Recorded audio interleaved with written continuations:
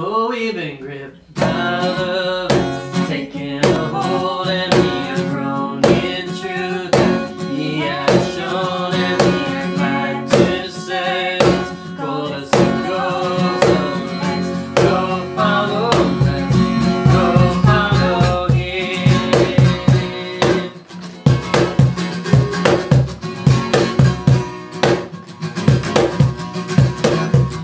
He's a church, the family of God.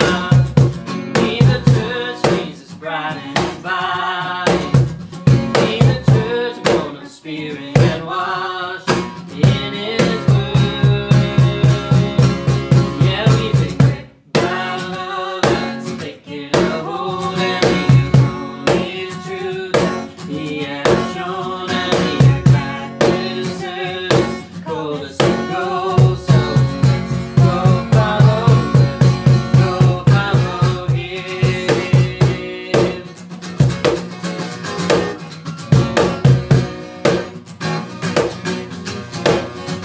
He's a church will love as He loved us. He's a church will teach what He taught us. He's a church will do as He's done in His name. 'Cause we've been gripped by love, taking a hold, and we have grown in truth. He has shown, and we are glad to serve. Called us to go, so let's go follow, let's go follow Him.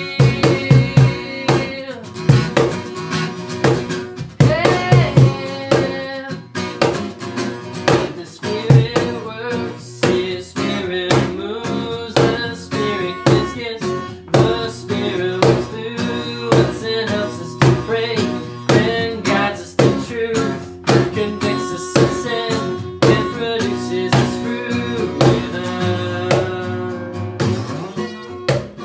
Yeah, we've been gripped by love, it's taking a hold, and we have grown in truth.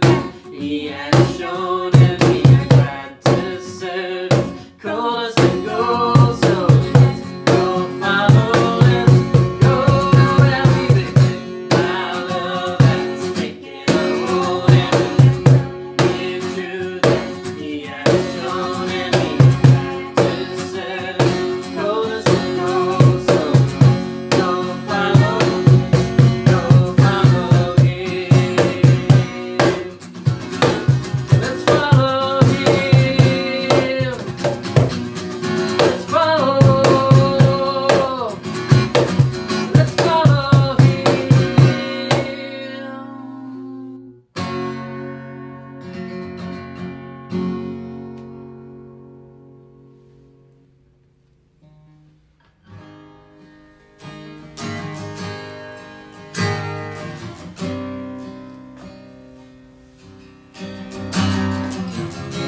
Dankjewel, Vader Heer, dat ik zo mag bidden, Heer. Dat we tot u mogen komen, Heer. Wilt u deze dienst leiden, Heer. Wilt u tot ons spreken, Heer. Alles wat u zeggen wilt. Wilt onze oren openen, onze hart openen. Zodat wij mogen horen wat u wilt zeggen, Heer. Ik bid en vraag dit alles in de naam van uw almachtige Zoon, Heer Jezus Christus. Amen. Oh, who are thirsty? Oh, who are thirsty? And all who are weak, come to the fountain. Take your heart in the streams of light. Let the pain and the sorrow be washed away. The waves of His mercy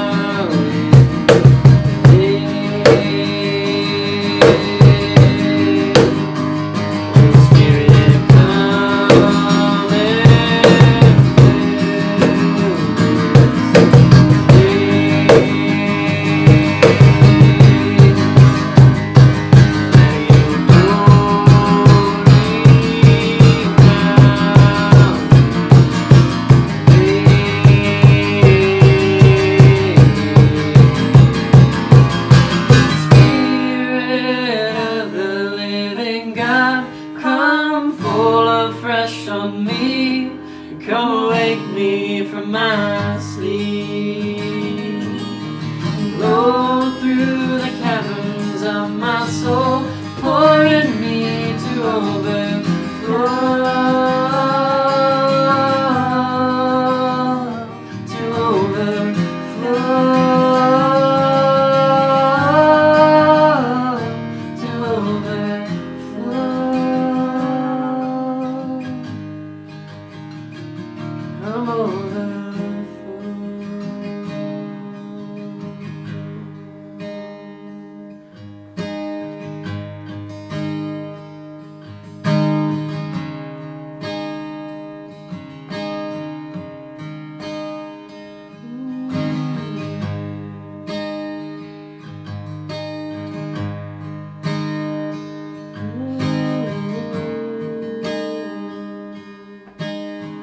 nothing worth more. There's nothing worth more that will ever come close. Nothing can compare. You're our living hope.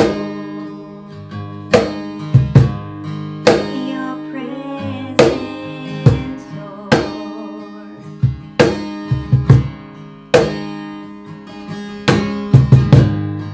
Have tasted and seen of the sweetest of loves. When my heart becomes free and my shame is undone. Your presence, Lord.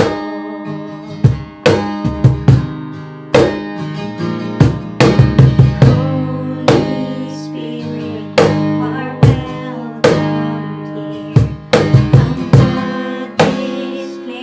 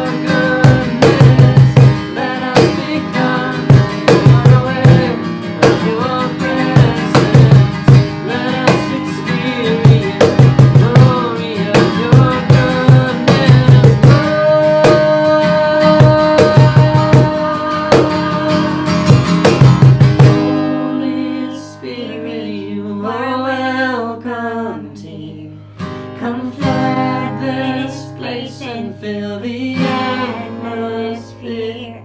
Your glory, God, is what our hearts long for. To be overcome by your presence, Lord.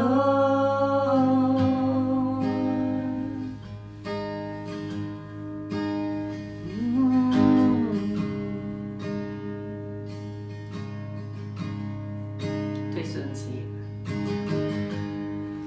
I've tasted and seen of the sweetest of loves, when my heart becomes free and my shame is undone.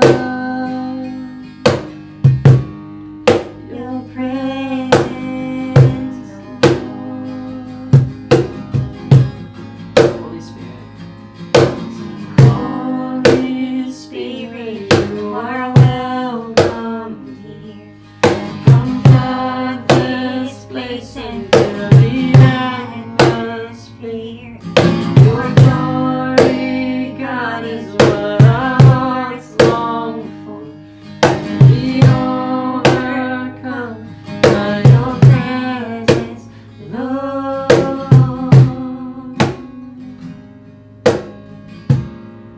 Your presence, Lord.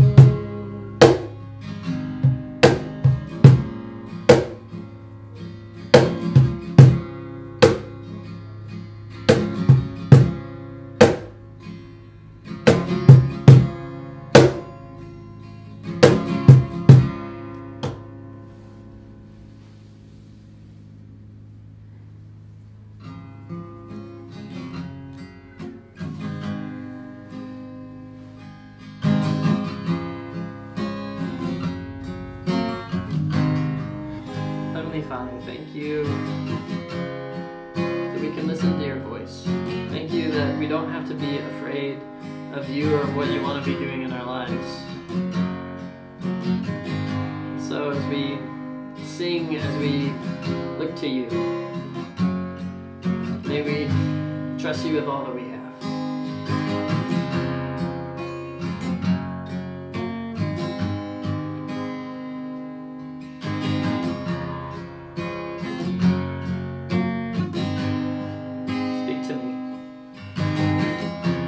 Speak to me.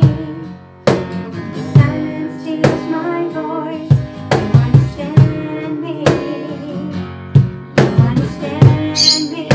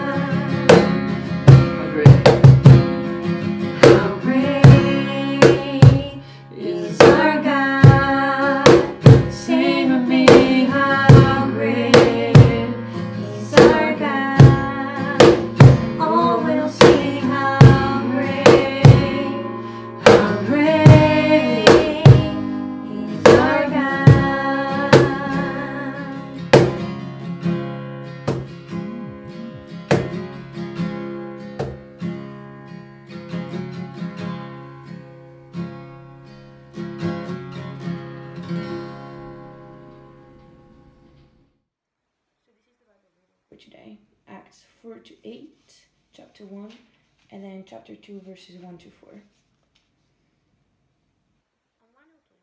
While he was eating with them, he gave them this command: "Do not leave Jerusalem, but wait for the gift my Father promised, which you have heard me speak about.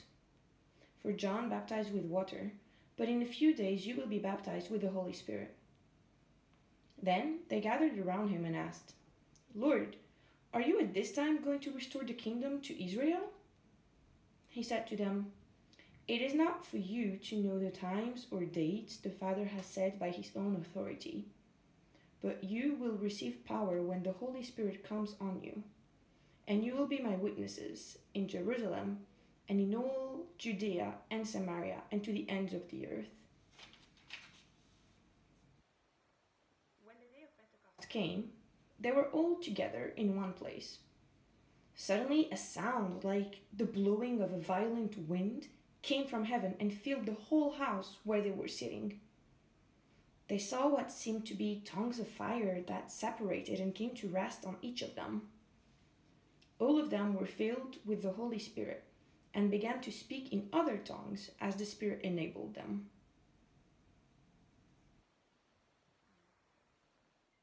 Hello everyone. Today is Pentecost. As we celebrate Pentecost, Aline and I will talk about the Holy Spirit. You might have also heard other names for it, like the Holy Ghost or the Comforter or the Spirit of God. With all these names, we are talking about the same Spirit, the personal presence of God. Not just a force of God, but a person of the Trinity. The Holy Spirit is not God the Father. It's also not Jesus, but the Holy Spirit is God like them. On Pentecost, we celebrate the coming of the Holy Spirit. After Jesus walked on earth, he sent the Holy Spirit to be with us here on earth. But I will begin by speaking about the Holy Spirit before the day of Pentecost. The first time we read about the Holy Spirit in the Bible is in Genesis 1:2, the first page of the Bible. We read that the earth was formless and empty. Darkness was over the surface of the deep, and the Spirit of God was hovering over the waters. And God said, "Let there be light," and there was light. The Spirit of God brings light and life. Even before creation began, we read that the Spirit was hovering over the dark and disorder, ready to begin spreading goodness and creation. The Spirit is God's power to bring life. It is the breath of life that entered Adam's nostrils to make him a living being. Throughout the whole Old Testament, we read how the Holy Spirit influences and empowers human beings by enabling their human abilities with divine enhancements in order to also bring light and goodness. Joseph was elevated by Pharaoh to a position of authority because he was the one in whom the Spirit of God was. Joseph was enabled by the Spirit of God so that no one was more discerning or wiser at his time.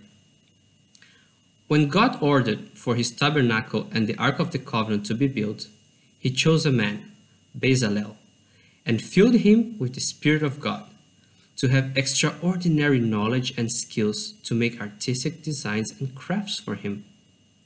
The prophets were also filled with the Spirit to bring the message of God to the people of Israel. They were empowered to discern and see that God's perfect world was being corrupted by human evil. In a way, mankind had turned the earth to the dark and disordered state that it was in when the Spirit of God first hovered over it. But there was hope that the Spirit of God would once again bring light and life to earth. The prophet Ezekiel envisioned how, through the Holy Spirit, Israel that was rebellious would be transformed into a new creation. We read in Ezekiel what God said to Israel: "I will give you a new heart and put a new spirit in you. I will remove from you your heart of stone and give you a heart of flesh. And I will put my spirit in you and move you to follow my decrees and be careful to keep my laws." This promise will be fulfilled by the Messiah. The Messiah would reconcile man with God. And the prophet Isaiah spoke how the Messiah would come to rule and be empowered to do all this by the Holy Spirit. A shoot will come up from the stump of Jesse. From his root, a branch will bear fruit. The Spirit of the Lord will rest on him, the Spirit of wisdom and understanding, the Spirit of counsel and of might, the Spirit of knowledge and fear of the Lord, and he will delight in the fear of the Lord. Fast forward to the New Testament. God's Messiah was on earth, Jesus.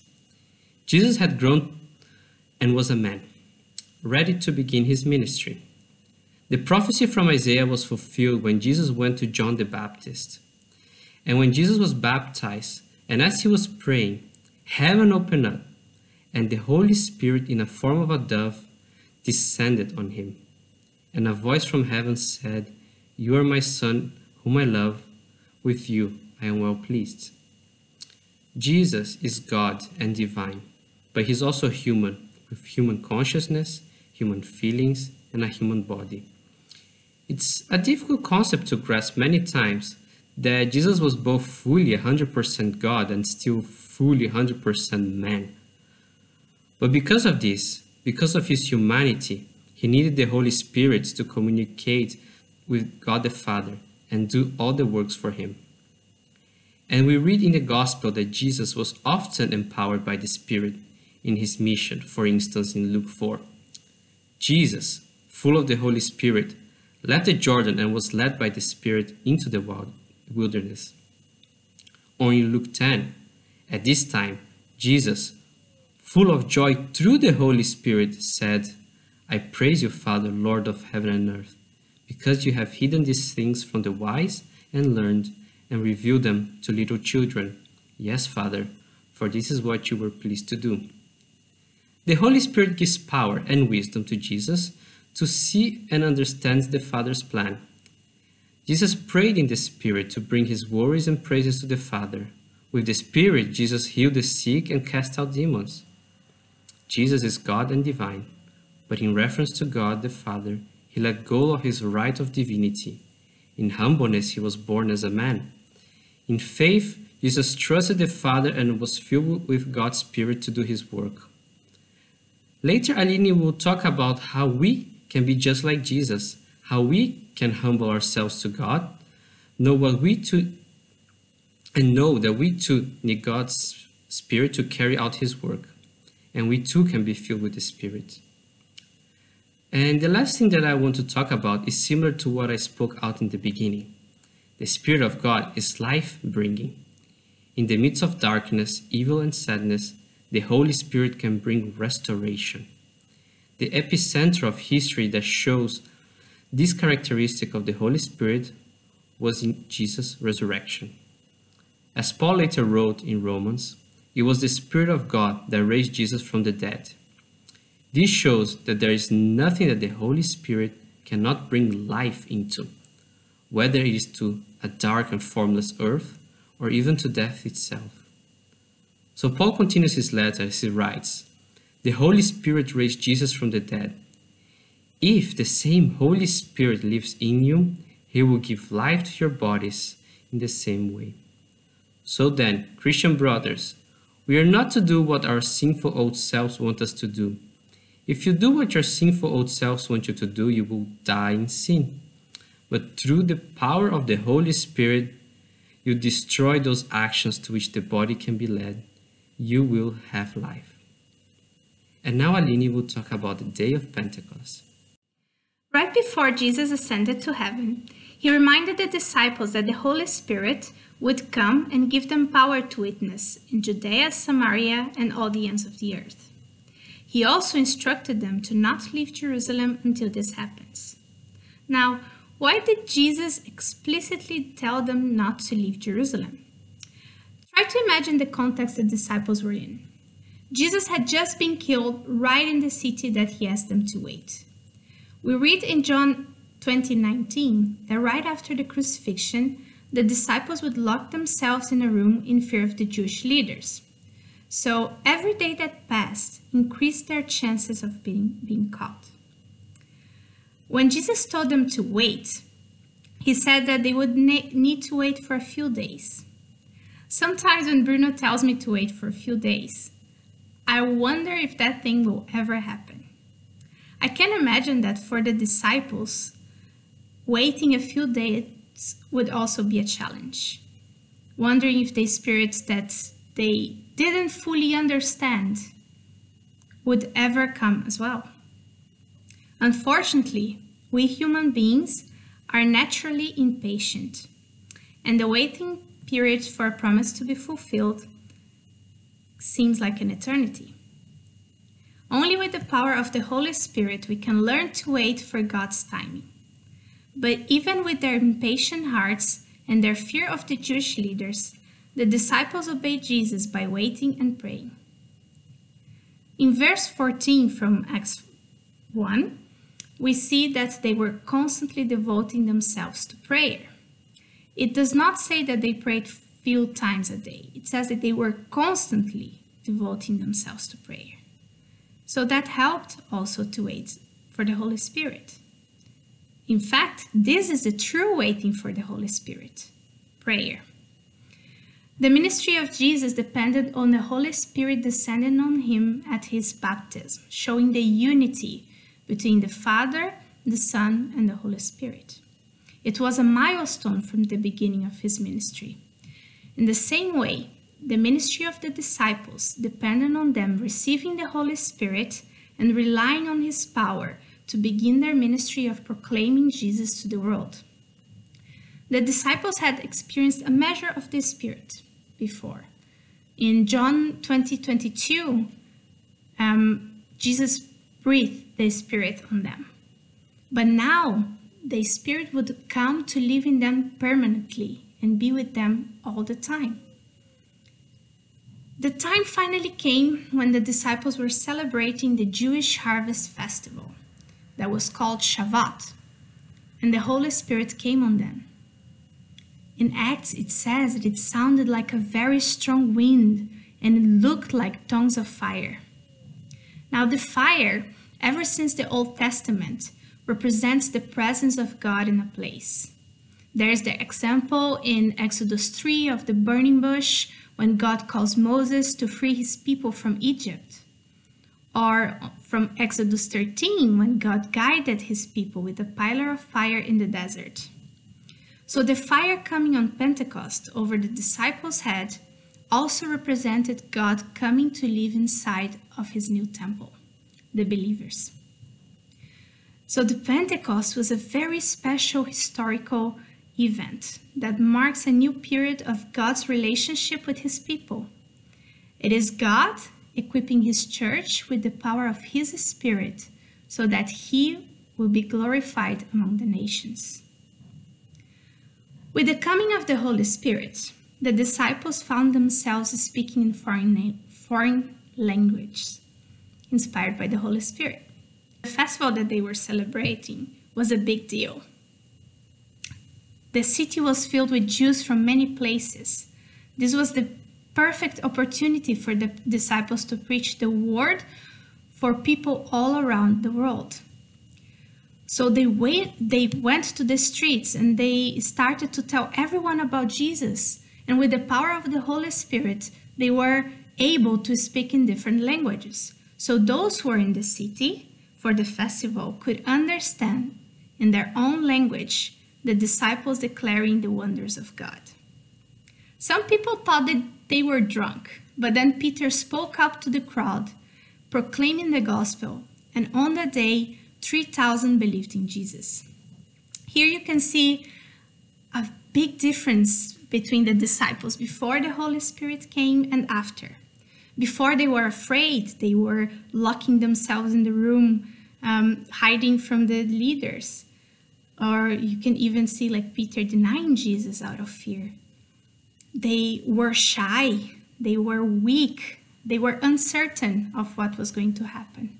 But then after the Holy Spirit came, they became brave and bold. They even went to the street shouting the wonders of God. They became strong and they were not uncertain anymore. The point of Pentecost is mission. And the goal of the mission is written in Habakkuk, number 2:14, that the earth will be filled with the knowledge of the glory of the Lord, as the water covers the sea. By accepting Jesus as your Lord and Savior, the Spirit lives in you, giving you also the power to witness to people from all around the world. The Holy Spirit empowers us in many ways through the gifts of the Spirit. So here I want to show you a list of what the gifts are and where you can find them. I don't want to go too deep into that, but just to mention some of them. So here are gifts like mercy, teaching, serving, prophesying, healing, words of wisdom, words of encouragement, and many others. And in 1 Corinthians 12:7 it's written, "Now, to each one of the manifestation of the Spirit is given for the common good." It is very important to remember that the gifts of the Spirit are for the common good, not for building up status or for any other selfish reasons. God gives us spiritual gifts to enable us to work here on earth and to build our ministry, whether on the streets, whether at work, at university, or even your own house.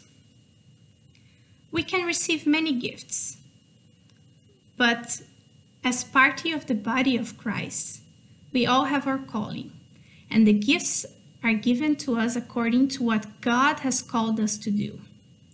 There is no one greater than other. In 1 Corinthians 12,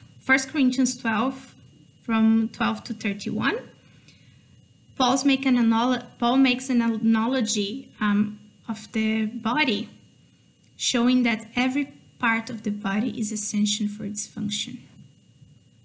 Just as the festival, Maastricht is also full of people from everywhere in the world. And we can, just as the disciple, reach all the nations in one city. We need to pray and ask the Holy Spirit to empower us. We've heard a lot about the Holy Spirit today. We've seen how he has been around from the beginning, through the whole Old Testament, during creation and with the prophets. How he was with Jesus the whole time and showed himself in a form of a dove in the beginning of Jesus' ministry. How the Holy Spirit changed the disciples and empowered them to become representatives and witnesses of Jesus on earth. So now, we're going to talk about the Holy Spirit nowadays. What is his role in my life and in your life? In Galatians 5:22-23, we can read about one of the most iconic characteristics of the transformation that the Spirit can bring to our lives. Once we are baptized by the Spirit and he lives in us, we start to bear new fruit. We can stop relying only on our own human abilities, but through the Spirit begin to look more like Jesus. We read, "The fruit of the Spirit is love, joy, peace, patience, kindness, goodness, faithfulness, gentleness, and self-control. Against such things there is no law." If we let the Spirit work in us, we can gain all this from God. But you might ask, before I was a Christian, I did have joy in my life. How is this any different? Even before I knew Christ, I was always a very calm and patient person. Why do I need the Holy Spirit for peace and patience? The thing is that if we don't rely on God for these things, we are one way or another relying on the world for it. But the world is not constant, and evil exists. I always had joy until I lost everything. I always had faithfulness until I was betrayed. I always had gentleness until I was beaten. I always had patience, but it just took too long. And I always had love until I was rejected. However, God is constant and faithful. His Spirit brings light and life even in darkness. He does not cause evil, but he can use evil to bring light. He did not cause the evil of the cross, but he used it to bring salvation to all. So the fruit of the Spirit is God's wonder-working power in our lives. It is the love we can show when our enemies plot against us. It's the peace we can have when everything is uncertain. and it's the kindness we can show when the world is indifferent. So pray constantly that you may be filled with the Spirit and may have a life guided by Him that glorifies God. And now, Aline will finish our talk for today by speaking about the roles of the Spirit. According to the Gospel of John 15:26, the Holy Spirit begins working on us even before we become Christians. He bears witnesses to Jesus. It is He who makes us aware of who the person of Jesus is and what our task in the world is. He opens our eyes to the truth. He shows us our sins and helps us to be transformed into Jesus' likeness. In John 16 from 7 to 11, Jesus says, "Very truly I tell you, it is for your good that I'm going away. Unless I go away, the advocate will not come to you. But if I go, I will send him to you. When he comes, he will prove the world to be in the wrong about sin and righteousness and judgment. About sin, because people do not believe in me. About righteousness, because I'm going to the Father, where you can see me no longer. And about judgment, because the prince of his world now stands condemned." The reason why it's for our good that Jesus ascended and the Holy Spirit came is that the Holy Spirit dwells in everyone that accepts Jesus. When Christ was on earth in his human body, he could not be everywhere all the time and with everyone all the time. But now, as followers of Jesus, we get to know the Spirit of God, for he dwells in us and is with us all the time. The Holy Spirit is our teacher, our comforter, our helper, our counselor, our advocate, our straightener. He convinces us of our sins and brings us to righteousness.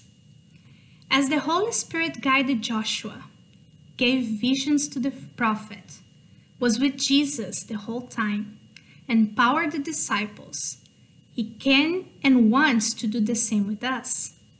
He has already worked in us by showing and convincing us of the truth of salvation in Jesus.